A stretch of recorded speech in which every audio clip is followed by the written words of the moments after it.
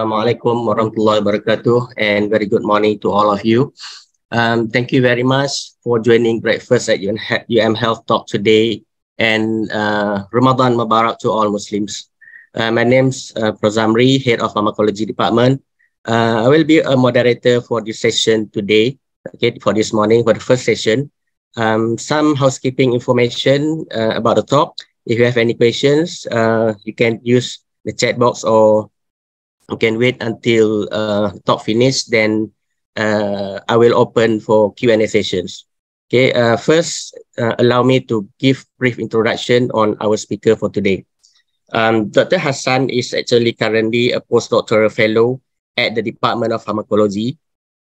He obtained a Bachelor of Pharmacy and Master degree in Pharmacy from the University of Aleppo, Syria, and recently graduated from his PhD in Pharmaceutical Technology from the Department of Pharmacology in 2021. His research specializes actually in drug delivery, with his current interest is in the development of nanoparticles for the treatment of cancer. So we are delighted today to have Dr. Hassan, who will talk about mRNA vaccines development. The title of his talk today is mRNA vaccines from a pharmaceutical point of view, pandemic mitigation using nanotechnology. Him to deliver his talk. Dr. Hassan, the floor is yours.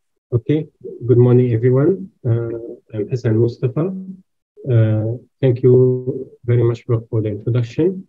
I will start by this webinar by talking about the title. Is mRNA vaccines from a pharmaceutical point of view, and mitigation using nanotechnology. In this talk, I will try to focus on the pharmaceutical and industrial aspects about this technology, and I will avoid what is more commonly sought by physicians and by the general public about the information about the side effects and toxicities and efficacy of vaccines. First note I want to mention is that mRNA vaccines are actually a nanomedicine.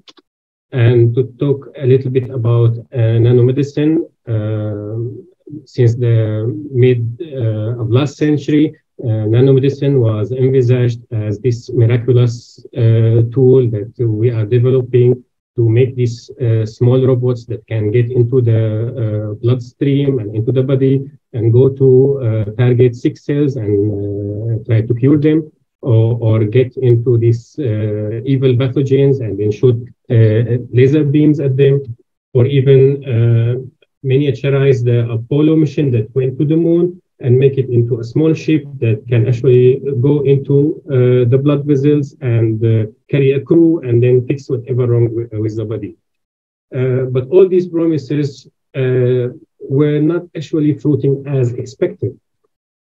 And in the last 2 centuries, a lot of talk was happening in the scientific community about the complex realities of nanomedicine and what promises that it actually managed to deliver and not deliver.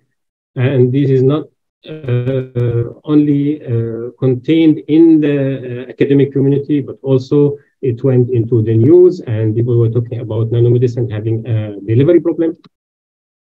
And discussions until early into this pandemic were about the challenges in nanomedicine, were all over the academia and beyond that.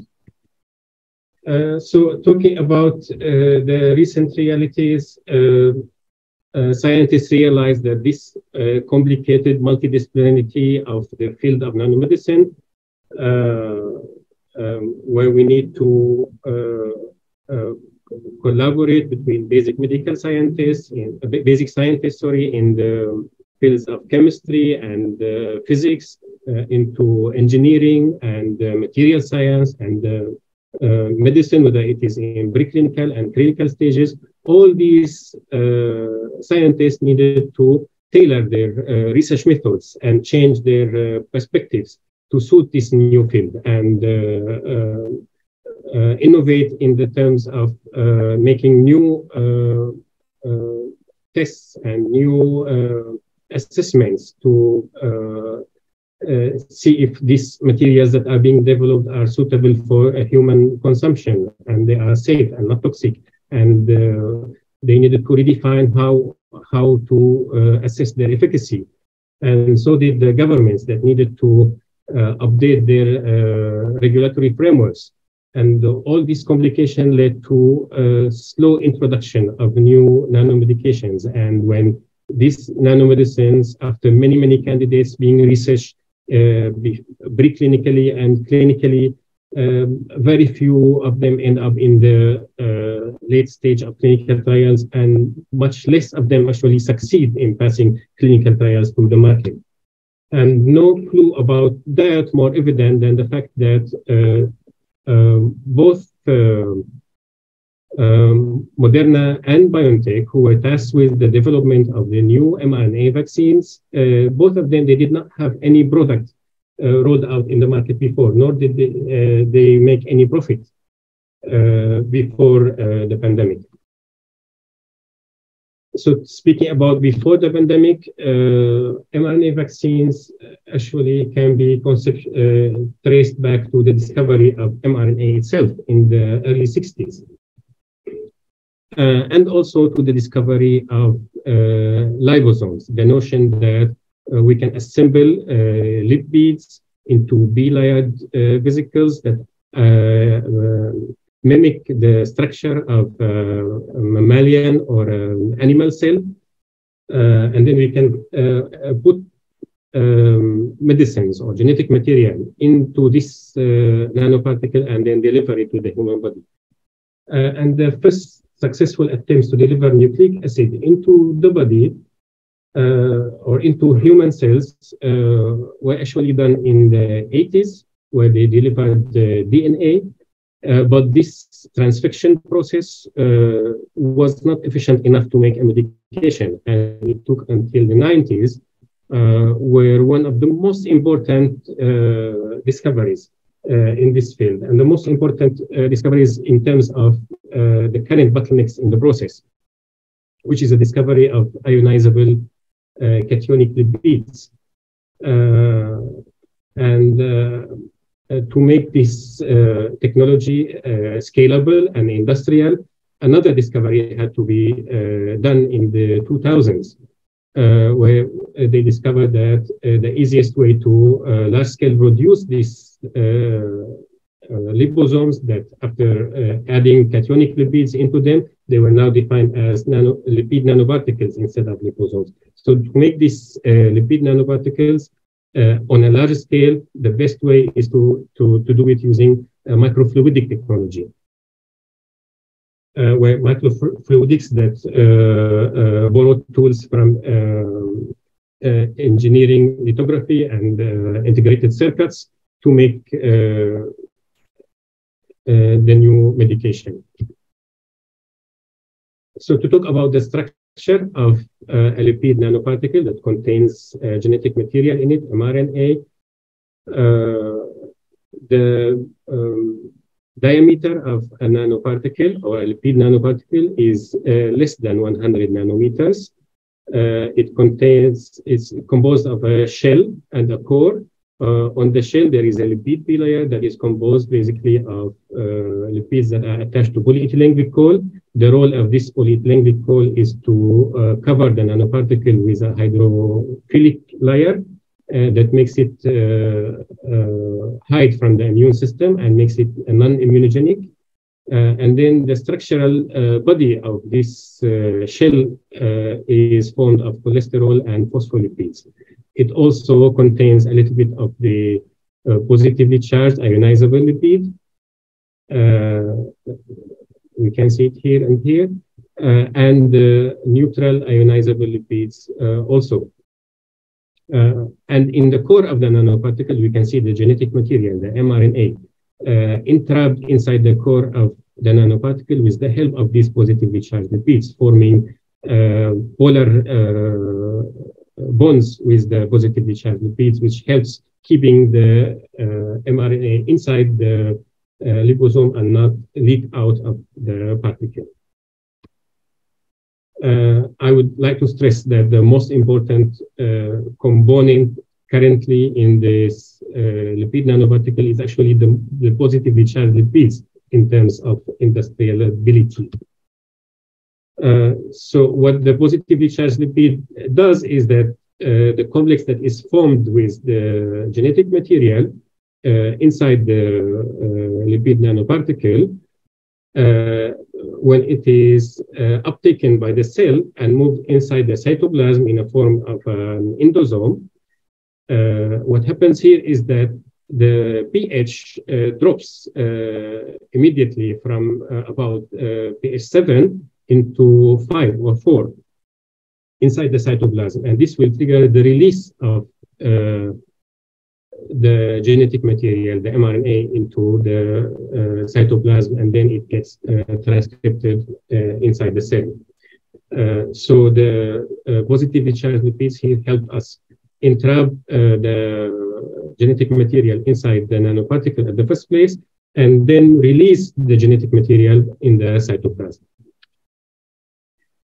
So how the development and the manufacturing process of mRNA vaccines looks like: when we identify a new threat, a new virus, and then the sequence is published online. We don't need the virus to be isolated and delivered to us, just we need the sequence. We make our own sequence from this information, and then we amplify it using an enzymatic process. We don't need cells. We don't need the original virus. And then in this small bioreactor, we can make millions and millions of doses, very highly concentrated, and the purification process using liquid chromatography results in mRNA in an aqueous buffer. Then we take this aqueous buffer that contains mRNA, and using the microfluidic technology, we mix it with the lipids that are forming the body of the nanoparticle. The lipids are dissolved in ethanol. And when they are mixed, they form the nanoparticle immediately. After that, we need to purify this nanoparticle. Basically, what we want to do here is just we want to remove the ethanol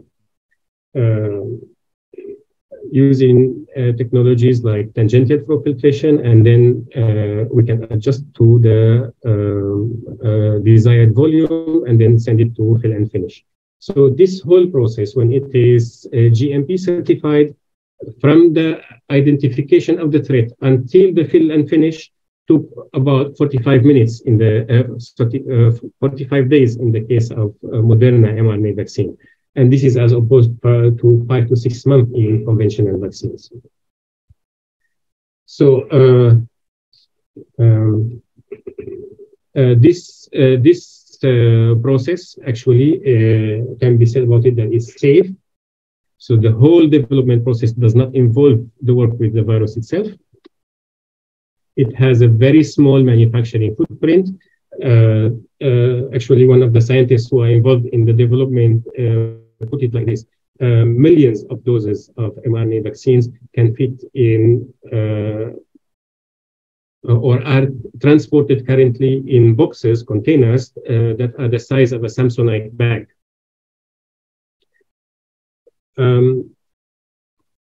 Also, this process is very fast. As we said, is very low in cost, and one formulation is very flexible, and with it can give us many products for many diseases, many variants of the same disease, and it evades the problem of the immunogenicity of the vector itself. Actually, these are the scientists who developed the mRNA vaccines, talking about them early into the pandemic, before the efficacy data come out from Pfizer and Moderna. These people, they actually expected all these positive outcomes, but they also expected a limited immunogenicity, and still they wanted the mRNA vaccines as the easiest tool to use for pandemic mitigation.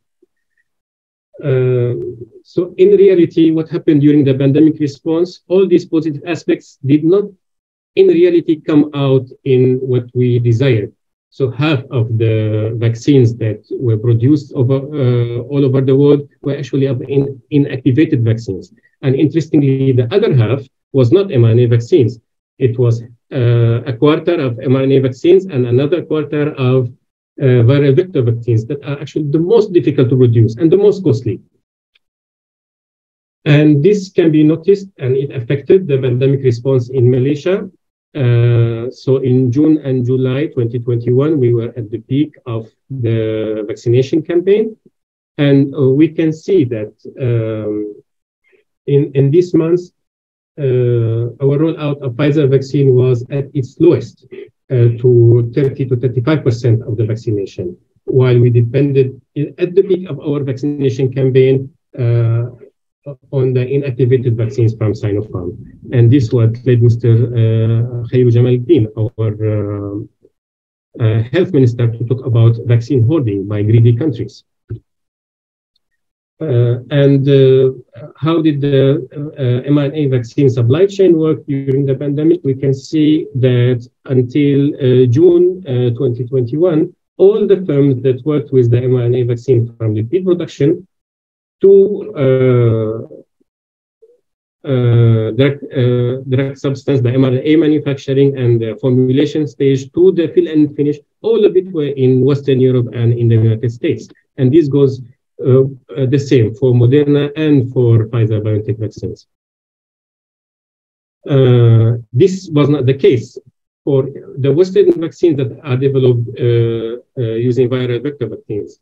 Both of them were had involvement of Asian firms, mainly from India, in the case of Johnson & Johnson, and from India, Japan, Latin America, Southeast Asia, namely Thailand also, in the case of AstraZeneca vaccine. So the question arises, can we make vaccines, particularly mRNA vaccines in Malaysia? Well, yes, and we are already trying, although it's challenging and difficult, but it should be done at least partially, if not fully. We have the experience that can be mentioned about Cuba, that was praised by the WHO and by the academic community, all over publication from the biggest journals. And they produced vaccines using protein subunit vaccine, another vaccination technique that is suitable for pandemic, but is not as developed as mRNA. And they actually managed to vaccinate the whole population in few months. And although they were much later because their vaccination technology is outdated compared to mRNA vaccines that were rolled out in the United States, they were also much later in the start of their onset of the campaign. They were much more efficient, and in few months they managed to vaccinate a lot more of their population compared to the United States. And actually, Malaysia followed or had a similar vaccine rollout pattern. We can see in few months we managed to populate to vaccinate all of our population. And one can say that if we had the tools of mRNA vaccine technology at our disposal, probably it is possible to start much earlier in the vaccination campaign. And as compared to the United States that use mRNA vaccines, we could have expected to start 7 to 8 months earlier. And this could mean, with the efficiency of our vaccination campaign and the discipline of our population that actually took the vaccination without any hesitation, this could actually save thousands of lives and make our vaccination rollout even much better than it was. And now the mRNA vaccine is not manufacturing is not just happening in the West, and China is now building plants that can produce billions of doses inside China.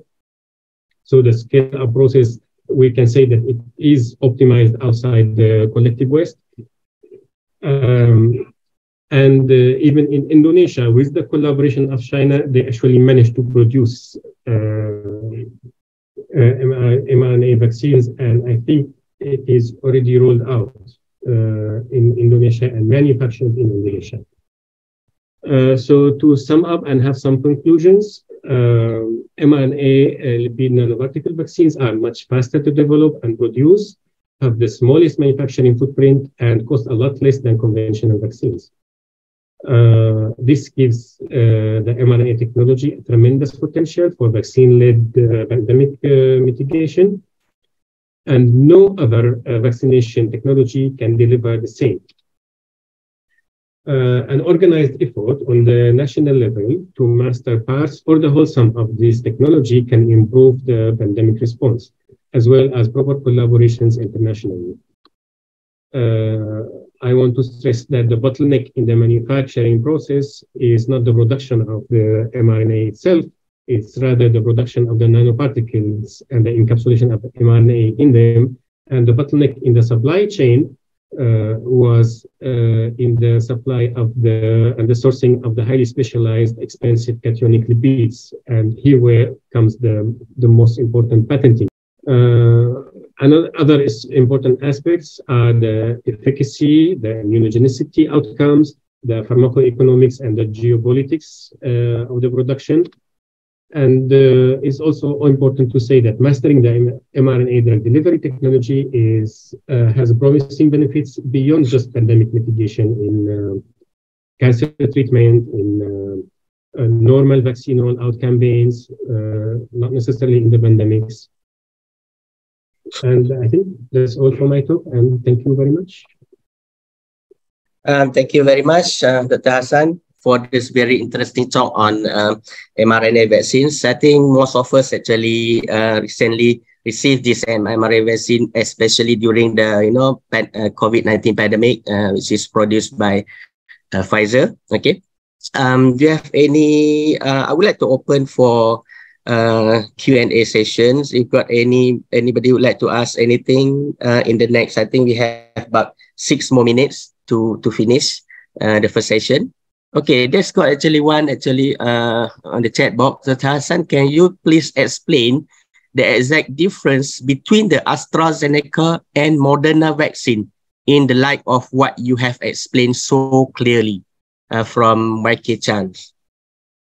Thank you for the question. I would like to go back to my my slide. Technologies are new and have not been tried before. There is when we came into the pandemic, both technologies did not have any precedence before in the market, at least. The difference basically is in the first is in the vector. So the viral vector is a virus instead of a lipid nanoparticle. Usually they use, in this pandemic, they use adenoviruses of different subtypes. And the genetic material that they deliver is actually DNA. The advantages of viral vector vaccines is that they are hypothesized to be much more efficient in delivering the genetic material. Instead of delivering mRNA that into the nucleus, into the cytoplasm of the cell, they deliver DNA into the nucleus of the cell. And this is hypothesized to be much more efficient. Another thing is, sorry about this. And another thing is that the viral vector itself is a virus. So the most important drawback about this virus is that it needs to be produced similarly to the inactivated vaccines, the old-fashioned traditional vaccines. So the process is costly, and adding the complexities of making the viral vector itself, it makes it even more difficult and more costly than conventional vaccines. However, and we have the problem of the immunogenicity of the vector itself, as opposed to the innate nature of the polymeric nanoparticles that deliver mRNA vaccines. Okay, I hope this answered the questions. I think since there's no more questions, any other questions from participants? Okay, if there's no more question, I just have one question before we finish today. Hassan, you mentioned just now that actually, okay, if we understand that until now there's no single vaccines produced by any Malaysian pharma or by Malaysian biotech companies. Okay, so in your opinion, what is actually the greatest challenge faced by local pharma or biotech companies to produce the first vaccine in Malaysia, especially mRNA vaccines? What are the greatest challenges faced by them actually to produce the first one? I think among the most important challenges is sourcing the materials themselves and making these novel materials that actually, for example, a lot of secrets and patenting is covering the cationic lipids. And also the manufacturing process itself that is new and is not tried before in Malaysia. In Malaysia, we already have manufacturing processes that are similar to conventional vaccines, but we don't have, and actually even that is challenging enough. And a lot of contamination and problems I've been told that face this technology in Malaysia before that led to closing of factories. So I would point out to two challenges. One is the sourcing of the highly specialized lipids that I would advise that we can actually develop on our own using our research institutes, and the optimization of the manufacturing process that haven't been tried before.